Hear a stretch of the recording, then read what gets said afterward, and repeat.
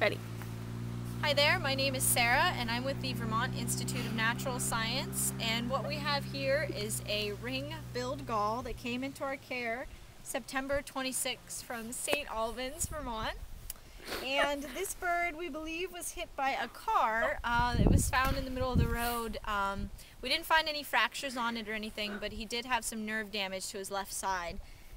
We determined that he was releasable. He was flight tested, and we are now going to release him at Lake Fairley in Fairley, Vermont, and we'll see how it goes. But this is a release of a ring-billed gull. There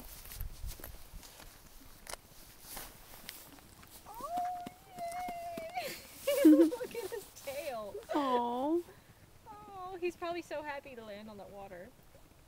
Oh, I can't really see him anymore. Oh, he's doing wonderful. Hi, I'm Megan from the Vermont Institute of Natural Science. What you have just seen is one example of the more than 400 birds that VINS cares for each year. As a 501c3 not-for-profit organization, we depend on your support to provide the medical treatment these birds require to get them healthy and back into the wild. In addition to our on-site avian rehabilitation facility, the VINS Nature Center in Quechee, Vermont proudly displays an impressive collection of live raptors, songbirds, and other animals for you to see up close. With 47 acres of diverse natural habitat, the VINS Nature Center offers a host of educational programs and special events enjoyable for people of all ages.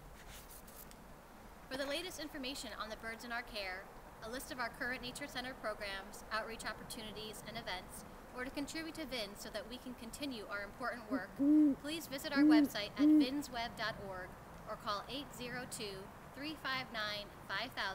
for more information.